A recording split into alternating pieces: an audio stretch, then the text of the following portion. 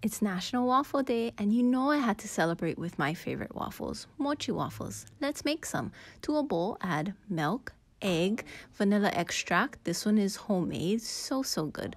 Whisk that up until well combined. Then to another bowl, add mochiko flour, sugar, baking powder, and salt. Mix that up.